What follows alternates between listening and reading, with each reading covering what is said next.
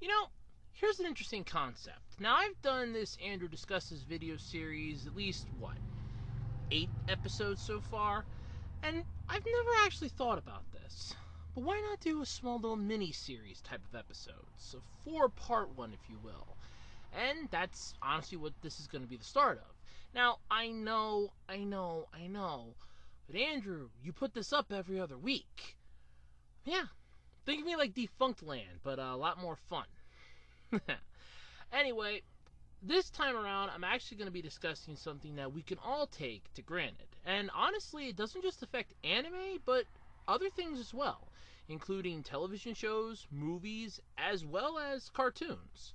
So, sit back, get out a pen and pencil, or paper and pencil, or just ready to type away on a notepad if you have to, and take notes on this. Because this time around, I'm giving some ideas on what makes, anime, what would make a good anime, basically. And we're going to go over the plots of this.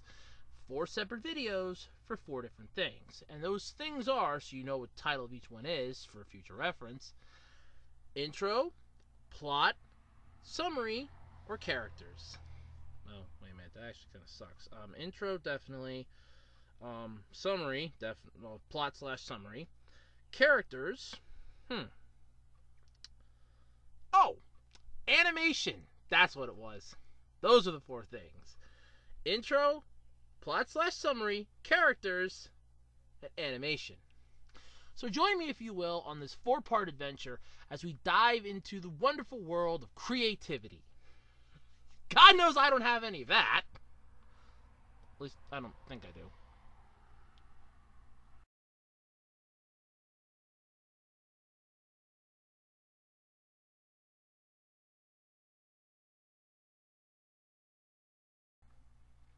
Alright, so let's start this off with the main point. Now, I know a lot of people are going to go, but Andrew, characters, a plot, art style and that, those are more important. Yes, they are, but I'm more interested in the one thing that's going to grab the attention right off the bat. And in all honesty, we're going to be touching everything anyway. There's no particular order in which this is going to be happening. I just named 4 things at random.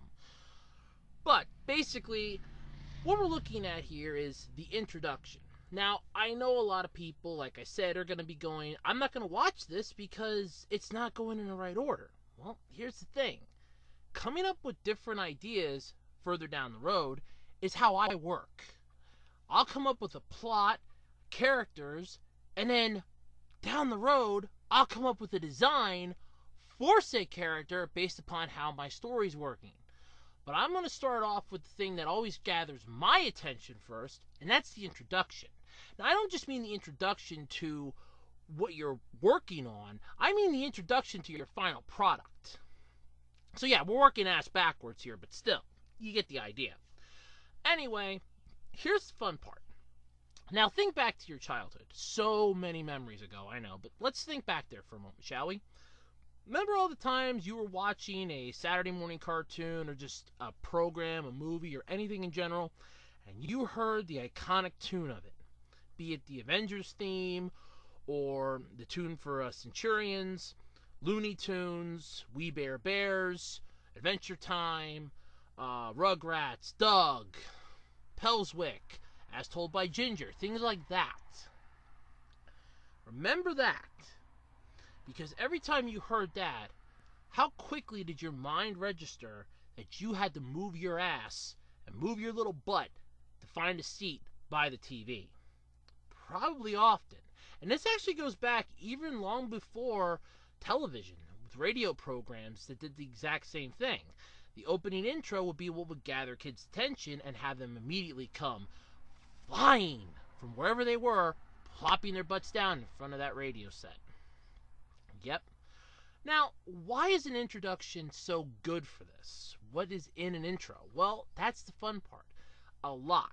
Now, sure, there are some intros that suck ass, and I'm not going to name names here, but, One Piece. Sorry. But they are things that definitely make an impact.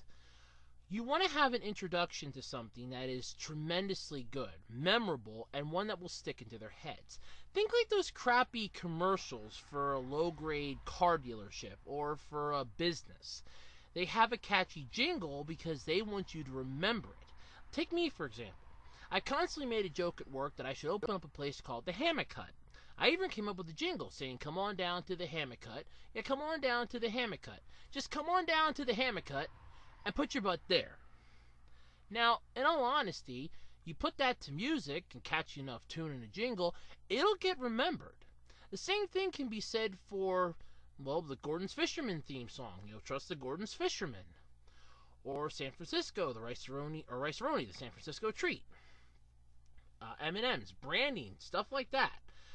Having some type of an introduction, either a theme, a saying, or something that sticks into people's heads is a good way to remember your series, your show, or whatever it is you're working on. Take my Andrew Rants videos, for example. When I constantly say at the start of all of them, "Welcome to Andrew Rants, the video series where I stand upon my metaphorical soapbox pedestal of the world." It's something that you can remember because I say it all the time. I always say that phrase, where I stand upon my metaphorical soapbox pedestal of the world.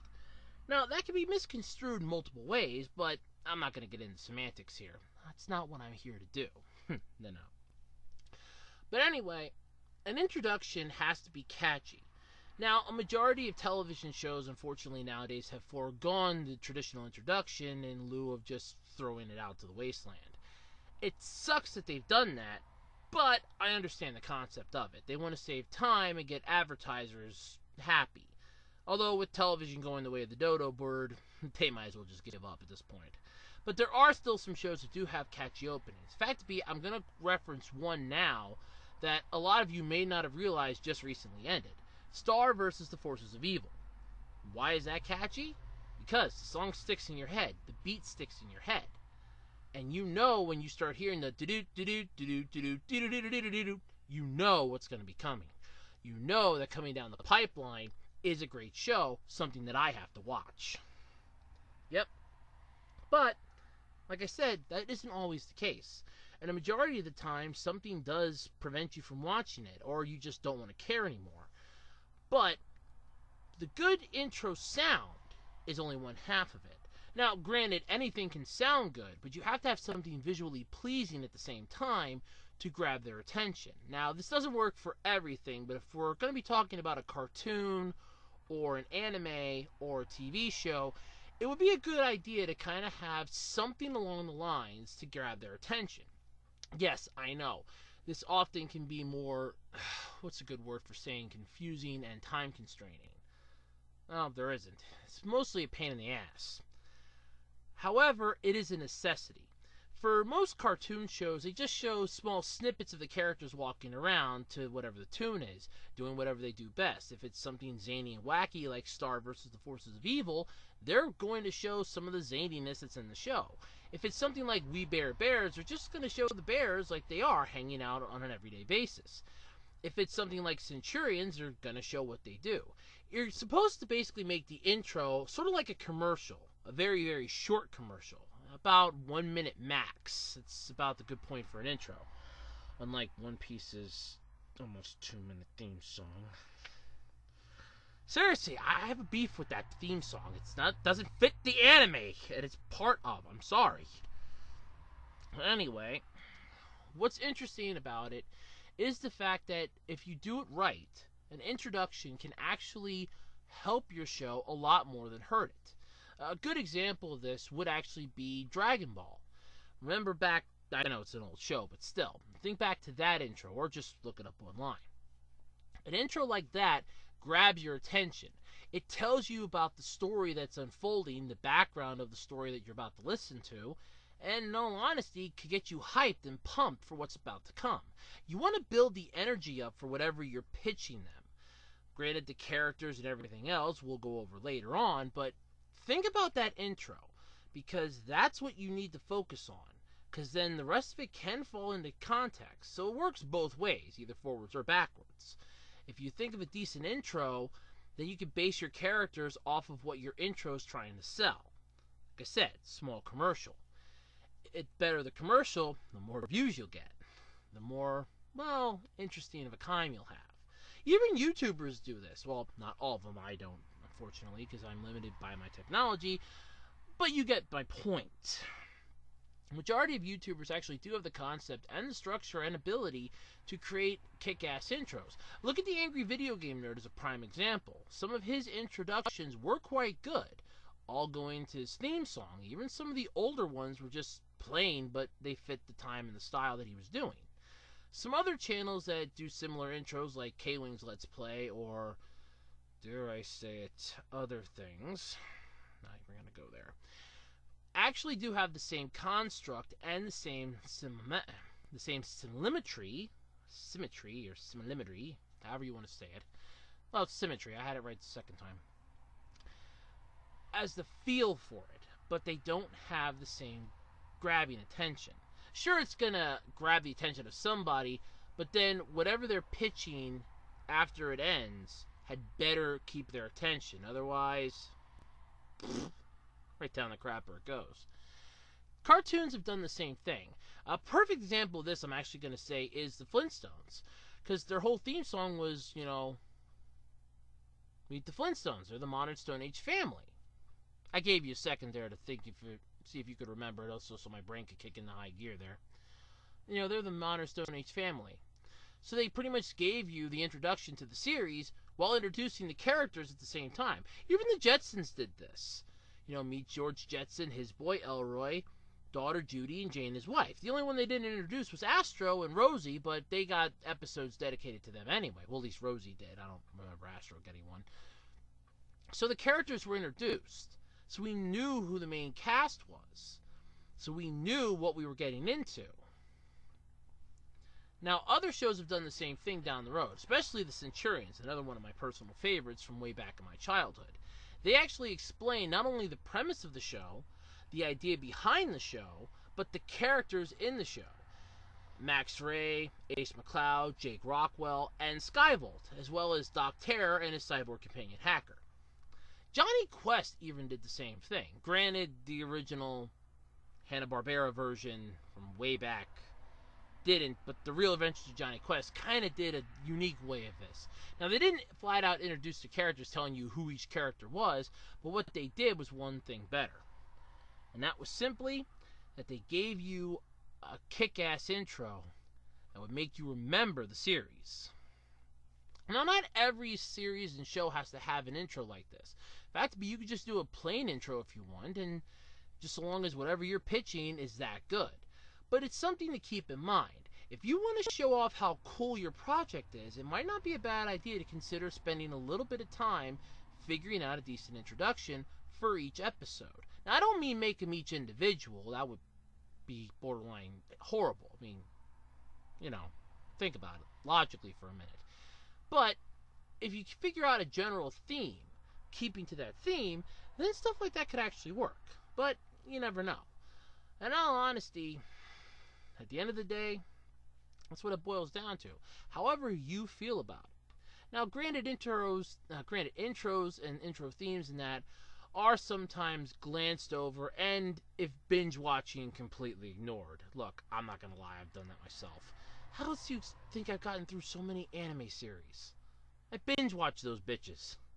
The only way you binge watch something is you gotta skip the intros and the end credits. You just focus square on the meat. It's like a sandwich. In this case, I'm avoiding both slices of bread and diving straight into the meat buffet, if you will. Yes, I know. But either way, an intro is definitely something to consider if you want to create your own project. Now, I am by no means an expert. I'm just giving a general idea. I'm not saying that I'm good at what I do. God knows there's people better than me. I barely got 100 subscribers. Yeah, I just barely am over 100. So, woo! But seriously, it's something that you could consider for the long term of things. And in all honesty, it could in fact be good. Or bad. Oh well. But next time, we'll touch into something that definitely needs to have a tremendous amount of thought put into it. And a tremendous amount of thought indeed when we dive into the plot and the summary for whatever it is you're working on, be it a story, an anime, a cartoon, a movie, a TV show, what have you. The story and the plot have to have a good point. And we'll talk about that next time here on Andrew Discusses.